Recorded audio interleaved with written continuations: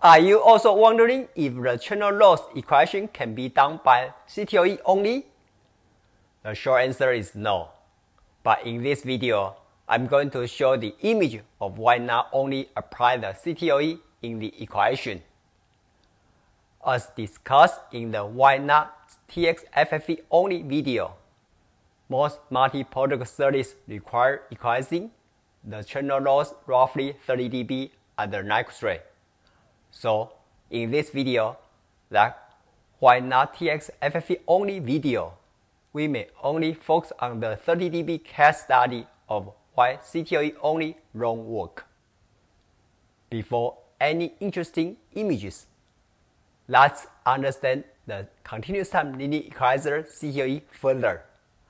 The CTLE can cancel not only the precursor RSI, but also the long tail post-cursor RSI, and those are strengths of the CTLE as we've known in the Why CTLE video.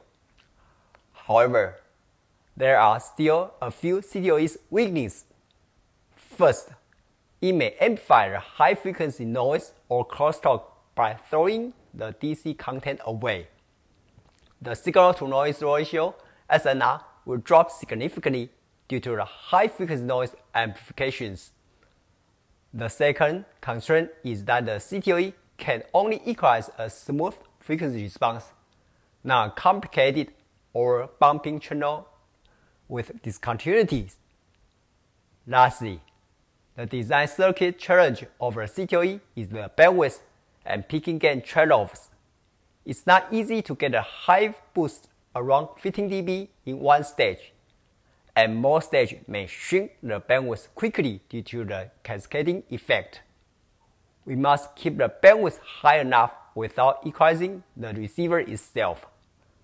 Please be advised, the equation we talk about here is to equalize the channel, not the RX itself. Let's quickly review the case study of a 17 dB loss channel. If the CTLE equals the 17 dB loss or medium reach channel, that's feasible in the frequency domain.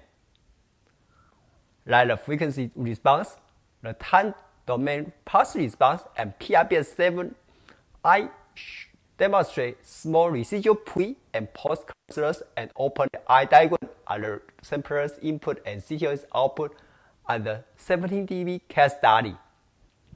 Again, any circuit image if we can apply the CTLE only for the 30 dB loss channel. For the case study of a 30 dB loss channel, this simplified simulation shows the equation feasibility. As you can see, the VLI is wide open, but the swing could be only 40 mV peak-to-peak differential or even less and closed. Why? Bingo! Due to the noise, crosstalk, offset, etc. circuit impairments were not well included in the simulation or model in this case study. So, this could be a good image showing our circuit image could be more useful than the simulation result only, which could miss a lot of things. Of course, in the simulation, we can add all those circuit impairments into the simulation, but the simulation time could be too long to simulate all cases in a reasonable time. So, if we know what the worst case noise, crosstalk, offset should be, we can simply add those impairments on top of the equalized I and determine if the final I is good enough or close. Does that make sense to everyone? In addition to the high-frequency noise amplification, we can apply the crosstalk amplification into the crosstalk study. The floor plan on the left shows the near-end TX could be the aggressor over adjacent RX, which is the victim. The blue curve shows the crosstalk simulations and is scaled to the next rate and its second and third harmonic magnitude. For the far-end TX, the output strength is the same as the near-end TX, but attached to a 30 dB loss channel. Therefore, due to the CTLE's high frequency boost and near-end TX strong high-frequency crosstalk. The sample's input signal consists of lots of interference blocking the far-end signals, so the 30 dB equalization ability might not be achievable. Again, although the CTLE might be able to equalize 30 dB, that's not preferable for noise or crosstalk amplification. In addition, the crosstalk must be reduced as small as possible by the careful on-chip, package, and PCB design.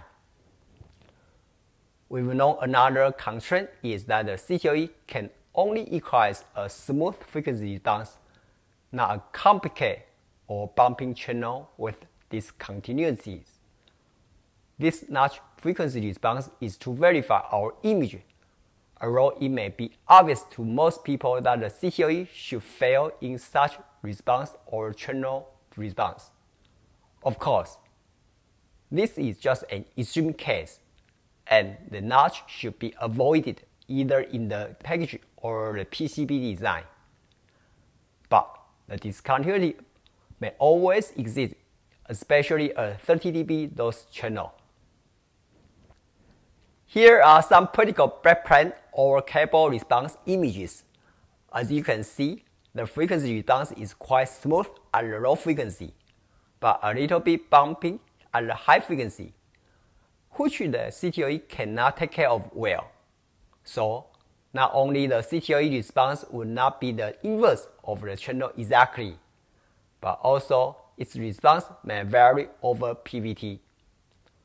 Therefore, the CTLE was designed to be highly programmable to adjust the response accordingly, even though the calibration of the CTLE setting is a must, but that's not an easy task for the CTLE to be inverse of the channel. Lastly, for loss bumping discontinuity, we might need some bit help from the DFE. Here is a summarized image you may have for why not only CTLE in the equation. If a CTLE only must equalize a loss up to 30 dB, then more TX output swing would be needed, and most specifications or circuit implementations only cover 800 mV P2P differential or 1 volt P2P differential at the most. On the other hand, for the CTLE only at the 30 dB loss, that will require more gain without dropping the swing too much. Here is a simplified image from the TX to the channel and RX output as a further example. The TX output swing is 800 mV P2P differential, but after a 30 dB channel, the high frequency swing around the next relay could be 25 mV.